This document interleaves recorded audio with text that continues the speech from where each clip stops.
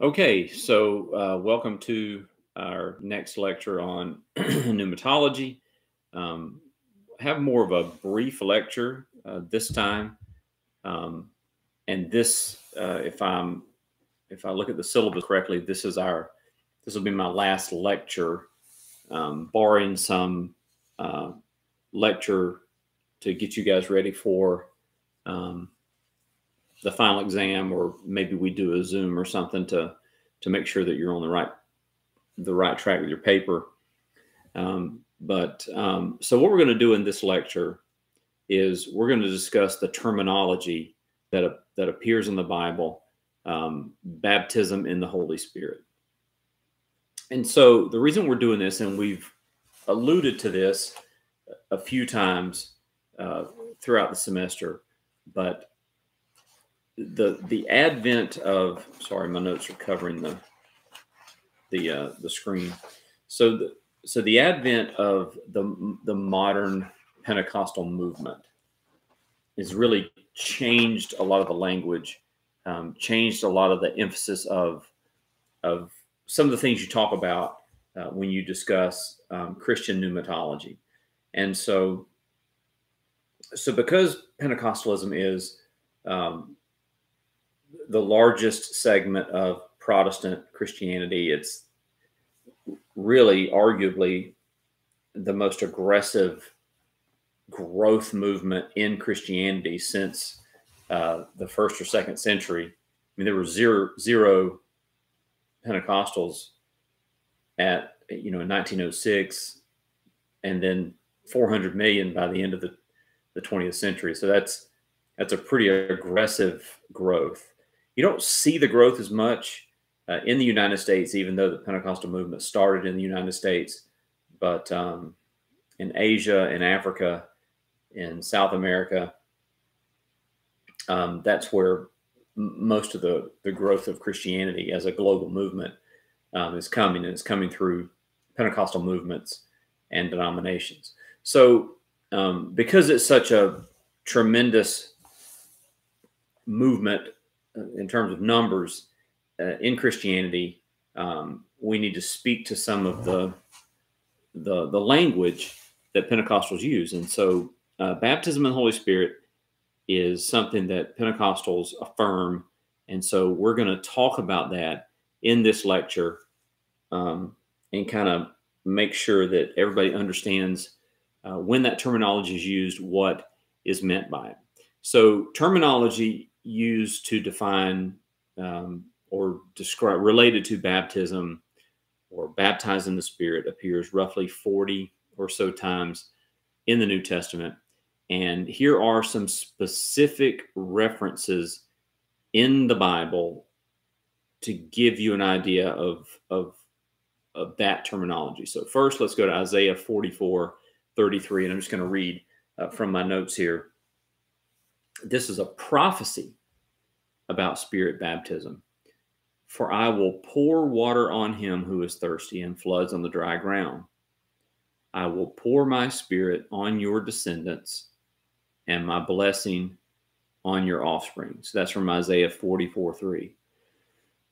John the Baptist, this is probably the most common reference that you'll see to the term baptize or baptism in the Holy Spirit.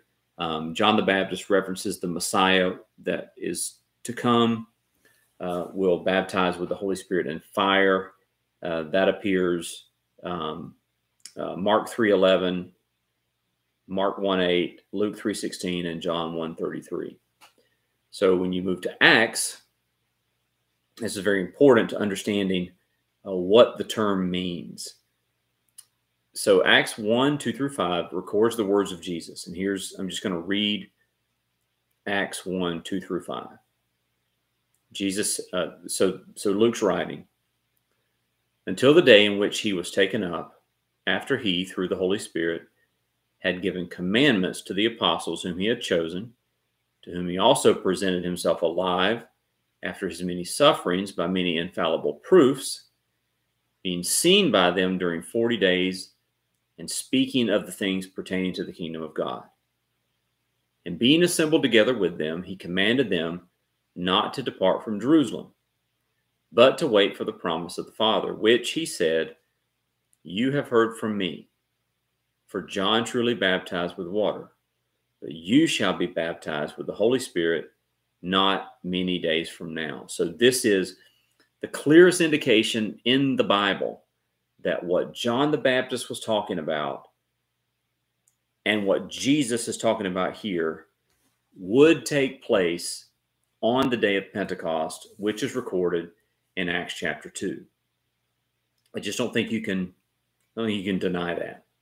And then when you get to Acts 11, you have the that discourse on Peter at Cornelius's house. And in Acts chapter 11, Peter is retelling what happened at Cornelius's house. And he equates the gift of tongues, which he saw at Cornelius's house, that he witnessed, with Jesus's words in Acts 1, 2 through 5. So it's important to understand that Jesus defined the term baptized with the Holy Spirit. He defined it when he connected the events that Luke would record in Acts chapter 2. So in my opinion, it's a pretty done deal as far as I can tell. I just don't think there's any legitimate way that the term baptized in the Holy Spirit can mean water baptism or even the reception of the Spirit at conversion. Those in the upper room, by all accounts, had already confessed with their mouth and believed in their heart that Jesus was Lord. And so the New Testament use of baptism in the Holy Spirit, in my opinion, is definitively tied to the outward manifestation that accompanied the reception of the Spirit as an endowment of power. So biblically, the term baptism in the Holy Spirit, as used by John and by Jesus, and Jesus himself pointing to an event not many days from now, right before he ascends, he says, not many days from now, that this event, this baptism with the Holy Spirit, is going to happen not many days from now. That is a clear sign that Jesus is referring to what's about to happen in Acts chapter 2, where the believers essentially are immersed in the Paraclete, and this immersion is signaled by these outward manifestations of being immersed in the Spirit, speaking in tongues in Acts chapter 2. And so I think biblically that's the case. I don't think you can argue with that. The challenge comes is, does that mean that is, and we're going to toy with these questions. I don't know that we'll definitively answer them. I just want to make sure that you're aware of some of the views. But the real question for Pentecostals is whether or not speaking in tongues is the only proof of baptism in the Holy Spirit. But as far as the Bible is concerned, I just don't think there's any question that when you see the phrase baptism in the Holy Spirit, that is definitively referring to what happened both in Acts chapter 2 and what happened when Peter was at Cornelius's house. So let's move past the New Testament. Let's move into the early church. How did the early church interpret baptism in the Holy Spirit? So after the apostles died, the church began to develop traditions regarding how they express the sacraments of baptism and communion. And so a person that receives Jesus, this is in the 2nd century, 3rd century, a person that receives Jesus is called a catechumen. This is a new Christian. And so in most of your churches, what would happen was these new believers would be segregated into another area of the building, whether they're meeting in a home church or we know that some church buildings were being built by the 2nd century not many, most were still house churches. And so that these catechumens would spend roughly a year learning doctrine, having their lives examined. And at the end of that year, they would be moved forward for baptism and communion. And so baptism was typically in another part of the building.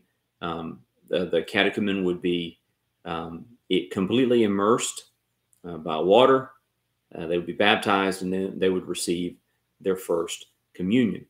So according to early church writers, and not just one or two, Tertullian, Origen, Hilary of Poitiers, Cyril of Jerusalem, Basil of Caesarea, Gregory of Nazianzus, and John Chrysostom all write about these events at the new believer baptism, where the believer would come out of the water and would begin to speak in other tongues and prophesy. Remember, the first church, the early church, was a charismatic community where the gifts of the Spirit were in operation, and it was normative, right? That's why Montanism wasn't such a big deal, only that Montanism had the first person prophecy. That was really the problem with Montanism. But the early church was a charismatic community. And so these catechumens, it was not unusual for them to come out of the water and be expressing these outward signs, this speaking in tongues. And so as a result of this event that was happening throughout Christendom, the church eventually, as it became less charismatic, so eventually the church became less charismatic, meaning that those outward manifestations of the Spirit, those gifts of grace given by the Spirit, tongues and prophecy and healing and those things, became less apparent. But even as those things became less apparent, the church still retained the idea that the Holy Spirit was given at baptism because of these numerous accounts of, I would even say, this normative account, according to all these early church fathers, this normative account of speaking in tongues at baptism. And so the church developed this idea that the Holy Spirit was given at baptism. So then when the charismatic gifts faded and there was no more speaking in tongues, the church still retained that idea that the Spirit was given at baptism. And this is generally the doctrine of the Christian church from we'll say the 5th or 6th century until really the 20th century. The end of the 19th, in 1896 is when you had the Shearer Schoolhouse Revival. Into the 20th century, 1906, with the Azusa Street Revival. So this idea that the Holy Spirit was given at baptism with no accompanying signs, like speaking in tongues, really was the prevailing theology around baptism in the Holy Spirit until the Pentecostal movement. And so now, what you have in the 20th century is you have quite a bit of pushback from traditional Protestant and even evangelical churches against the Pentecostal experience. So these churches, even though you had the Pentecostal revival going on, along with Roman Catholic and Eastern Christians, continued to believe that the Spirit was given at baptism in the same way that it descended on Jesus at his baptism, right? That's the other biblical evidence for that. Well, now that Pentecostalism is such a large segment of the Christian community, you really don't see much pushback from Protestant and evangelicals regarding whether or not speaking in tongues is evidence of Spirit baptism. But what you do get pushback on is some of these non-Pentecostal scholars want to focus on defining speaking in tongues by different terminology. They're not willing to give that terminology to Pentecostals. So there's still quite a bit of debate raging in academia about whether or not baptism in the Spirit, whether Pentecostals are right about it or not. because of these traditions that developed through the Christian church. And so that debate hasn't been settled. I will say that, generally speaking, I think that Pentecostals are winning that debate because you don't see the debate as much anymore. But what you have now is you don't have as much debate between Pentecostals and non-Pentecostals about whether or not baptism in the Holy Spirit is what Pentecostals say it is, as much as now you have a debate among Pentecostals about whether or not speaking in tongues is the initial evidence of Spirit baptism. And I'll tell you what I mean by that. So nearly every traditional sort of legacy, if you will, Pentecostal denomination defines speaking in tongues as the initial evidence of Spirit baptism, meaning that Spirit baptism is identified by speaking in tongues. And most every Pentecostal denomination that can trace its roots back to either the Shearer Schoolhouse Revival in 1896 or the Azusa Street Revival in 1906 has some form of that verbiage in their doctrinal statements. But here's the problem. A few years ago, Christianity, I believe it was Christianity Today, reported that right around 50% of all Pentecostals do not and have not ever spoken in tongues. So there's a lot of questions about that. Can you call yourself a Pentecostal if you've never spoken in tongues? Is a Pentecostal church really a Pentecostal church if less than half of its people speak in tongues? So a large segment of people that attend Pentecostal churches either have never or rarely speak in tongues, but they do testify to possessing other spiritual gifts. Some of those things that Paul mentions in 1 Corinthians 12, prophecy, interpretation of tongues, healing, discernment of spirits, wisdom. So there is this growing belief that tongues are one sign of Spirit baptism, but not the only sign. Now, there is obviously that is a can of worms, right? Because you have to ask. So, first of all, is that the Pentecostal church adapting their doctrine to the practical reality? Or is it the Pentecostal church redefining their doctrine of Spirit baptism based on